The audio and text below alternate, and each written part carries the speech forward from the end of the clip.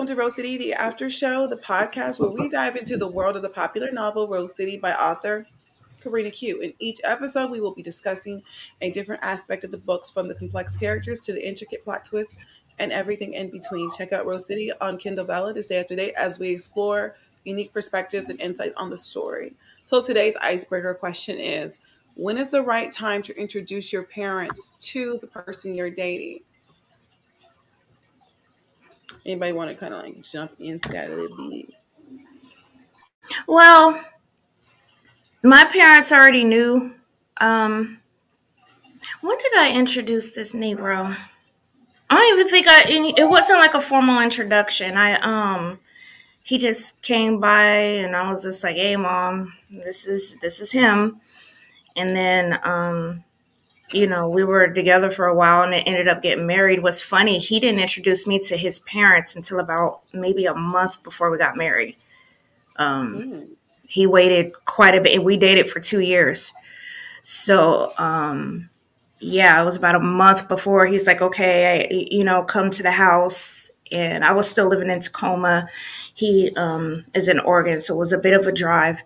And they had a lunch set up at the house. And he's like, okay, these are my parents. And a month later, we were married. So they had, they knew their son was out dating and stuff like that, but they didn't know he had a serious girlfriend or anything until, right. Like no outings or not, like his brother knew, his sister knew, friends or whatever, but his mom and dad did not meet me until about a month before we got married. So. Was that something that was alarming to you, or you were just kind of like, whatever, like it didn't really bother you? Yeah, 23-year-old me, you think about it, I'm nuts now. So at 23, I didn't really think much of it. I didn't think much of it. He surprised me when he proposed. So we were just dating, having a good time or whatever. I had met his brother and I had met his sister and like all his friends or whatever. And we would just hang out and have a good time. And I didn't really think about meeting his parents until he said, hey, I want you to meet my mom and dad. So, and my mom wants to meet you. His brother told his mother, like, hey, Nick's been seeing this girl for a little while, and she wanted to meet me. So they set up a little lunch at their house, and I came and I met the parents. Oh, okay. 1 month before we got married, 2 years after dating. Even though he knew mine. So. Okay. So I think the right time to introduce someone that you're dating to your parents is after you guys have started talking about them becoming the new family member. You want them to be a part of the family.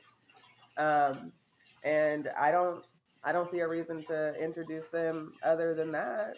Why do they need to meet anybody that you're just, having fun with, So when it's getting serious. I definitely think that when it's something that's getting serious, then it's time to meet the parents. But I don't feel like all of a sudden you're like, oh, this just feels serious. Then all of a sudden it's like, yo, mom and dad, like you should have at least mentioned me a couple of times. Like, oh yeah, I'm dating Corenna, or yeah, I'm taking my girlfriend out or whatever. Like I may not know them, but they need to know about me. You know what I'm saying? Because it's just kind of weird that all of a sudden we've been together 8 to 12 months. And now we're like, yo, like this is really feeling like it's moving in the right direction and starting to feel like we're going somewhere with this. I could see myself with you and you're telling me that too.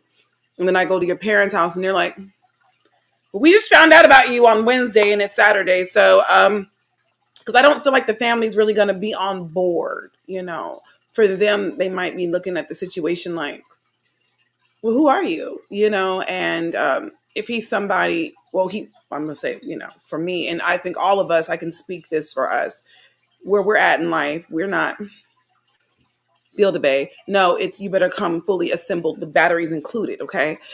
So he would definitely be somebody of substance. He definitely going to be somebody of a high caliber. You know what I mean?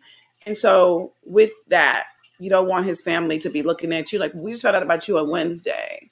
He has bop, bop, bop, bop, bop. Who are you and what do you bring? You know what I'm saying? Then I have to feel some kind of way like now I need to justify myself. Like, I have this degree and I have this business going on and I don't want to do that. So it's definitely best that if you feel some kind of way, you let your family know that you're dating me.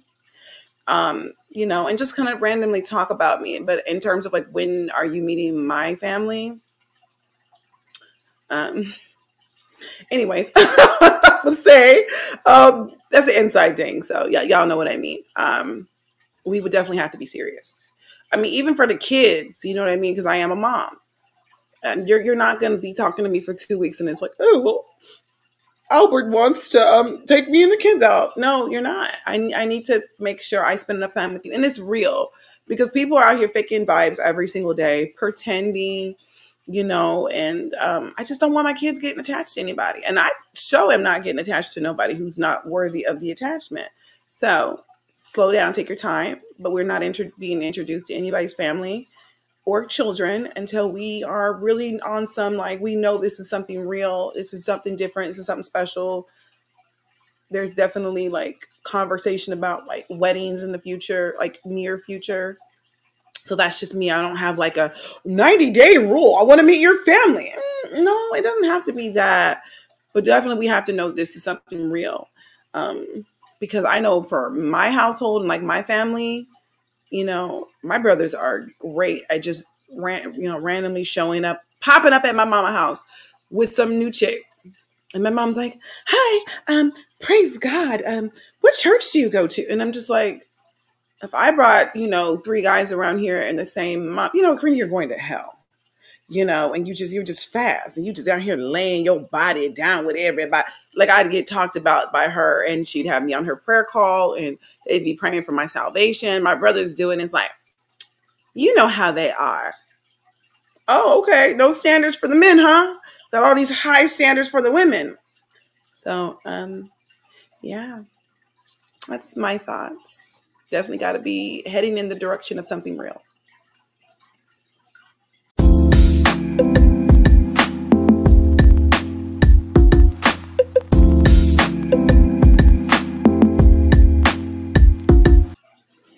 So let's do a brief recap on this chapter. This is episode 25, Meet the Parents. So in this episode, finally, Chan's master plan is all starting to come together. Brother Chan. Together. Brother Chan Kwong. His plan is Kwong. It's coming together, Chan told Frank, I'm going to, I want to come to your house, meet your family, have your daughter, because Chan wanted that to kind of be the formal introduction. Malia has no idea that Frank was beaten within an inch of his life by Chan and his people. Yeah, baby. Chaining folks up, beating people's daddies down, right? She has no idea that Chan and his people were behind that attack. So Chan's like, okay, what we gonna do here? I want you to let Malia know, since you got her into this situation of stealing her money and all this stuff is missing and people are suing her and she just has a bunch of issues happening and she needs this money. Tell her that you found somebody who will be able to give a loan, but you need to sit down. They're willing to come to the house as a courtesy to the family because they know us. When you know people, they show up to your house, baby. That's a different kind of level of power right there. Okay, they're not like, I have a 12:30. No, baby, they come into the house. They come to the crib, right? So he's like, I know somebody. He's coming through. He'll talk to us at the house, give us all the details. Malia didn't want to go. She just wanted to go home, probably, curl herself into a ball and cry about how bad her life was. Remember, folks, she just left this ungodly baby shower. Where all the mud was being slung. It was a mess. So to now have to leave from that, to have to go back into the world of my financial woes.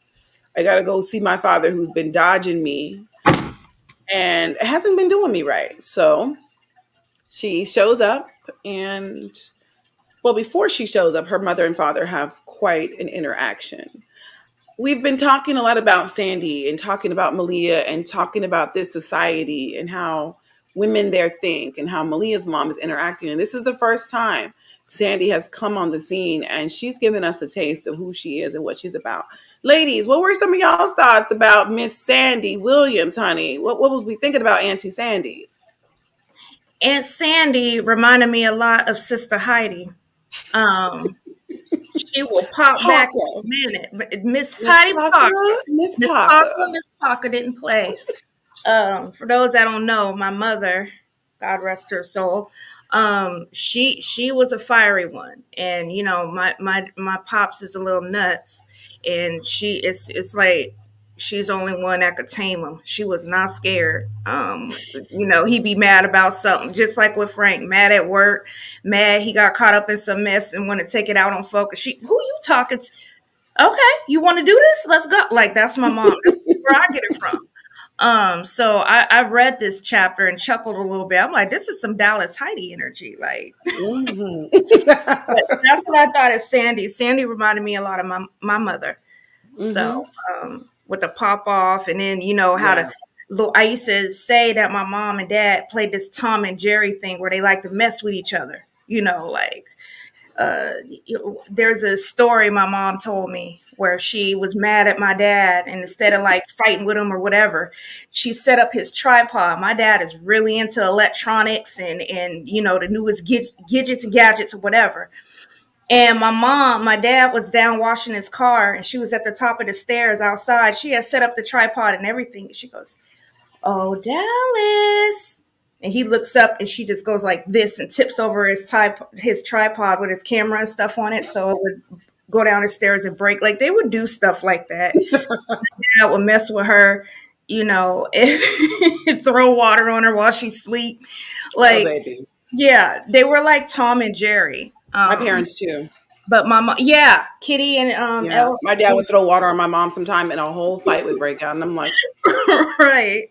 So the fact that Sandy popped back, I kind of enjoyed that. When she's like, "Hold on, who you think you talking to?" And then when he needed help me with my shoe. Nah, you figure it out yourself since you got all that energy.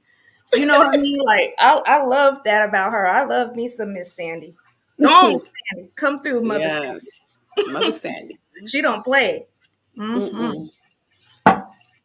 Yeah, I love the Sandy's character. I admire women that have that fiery energy enough to speak it. Like, just say what's on their mind, say how they feel. Like my girl Corenna over here, and Alicia too. Y'all got it good, because I'm still working on it.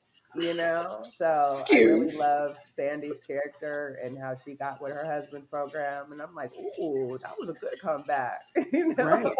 So, but yeah, I enjoyed seeing this side of Malia's upbringing, kind of get that definitely parents. So it was really nice. I definitely agree. I think seeing Malia's parents gives you some understanding a little bit, like who she is, how she's raised, like what is her views on life a little bit, because Frank is extremely agitated. You know, his fingers is broken from being beaten up within an inch of his life, right? It's funny. It's funny. I'm sorry. It is. Like, he was beat down, baby. Like, they had him chained up. Like, it was a situation. He got hammered. And not in the way we talk about being hammered. But Sandy's so bold to know he beat that man within an inch of his life. To his house. You got beautiful. Come to the house.